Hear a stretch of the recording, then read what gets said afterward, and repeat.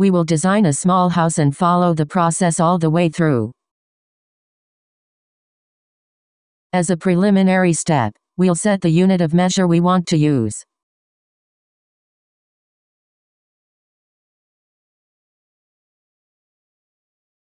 The default parameters are set at centimeters for linear measure and square meters for area. This is fine for our work here, so we'll confirm these parameters by clicking OK.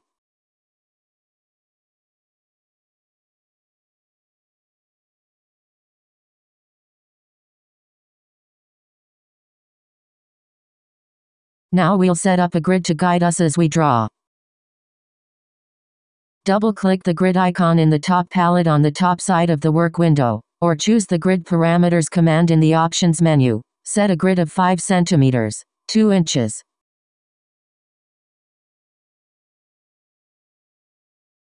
The first thing we'll do is create a new material so we can draw the walls directly in their own material. To create a material for the stone, choose the Material Parameters command from the Options menu. Click the New button and name the new material, stone for example. Then define the material's colors by clicking the appropriate options. Our new material can be represented in 2 different colors. One color is used for drawing, in plan and section, and the other color is used for 3D representation. A color can be easily copied from one color box to the other by drag and drop.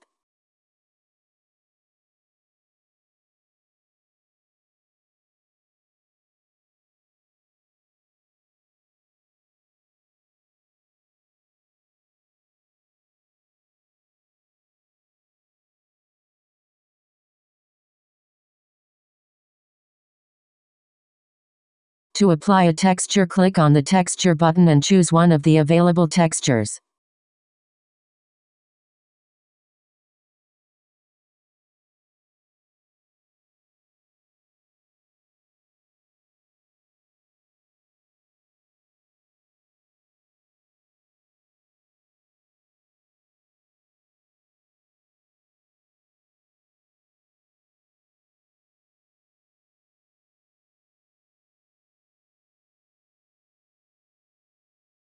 When you confirm the parameters, stone becomes the active material and is displayed in the Inspector palette. You can view the Materials menu by clicking the Materials icon.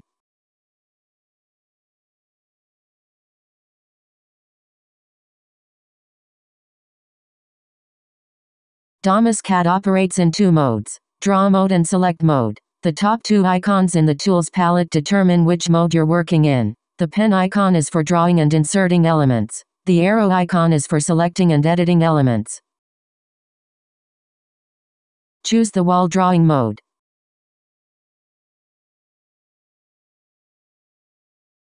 Double-click the wall icon to set the wall parameters.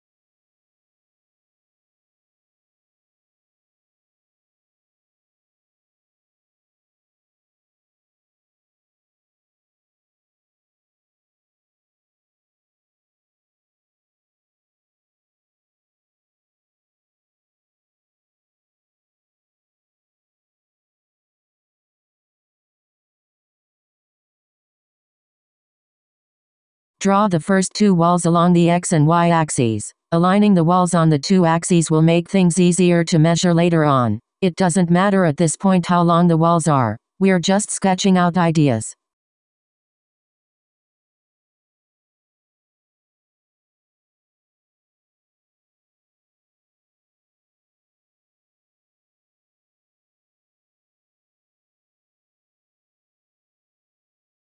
Elements can be selected with the mouse in the 3D view.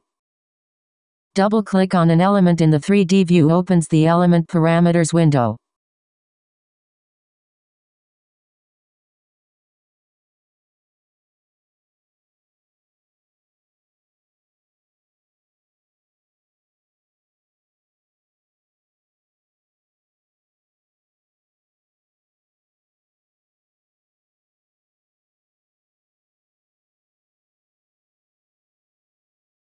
Left mouse click on the starting point and press it while tracing the wall.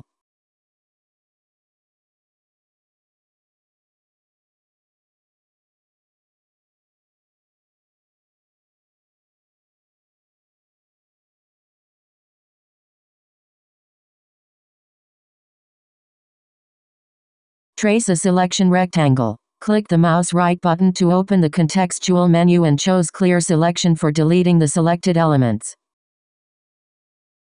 Left mouse click on the starting point of the wall and, after, right mouse click for opening the contextual menu.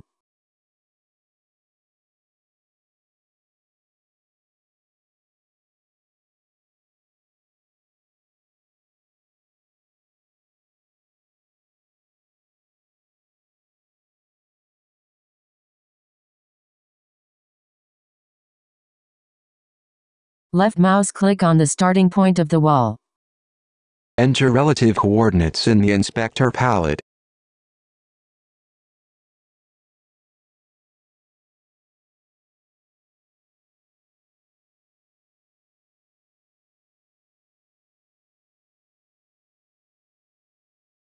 See the final result in the vectorial render view. We will continue adding the walls using a few of the measurements we already know, using the information displayed in the inspector as a guide.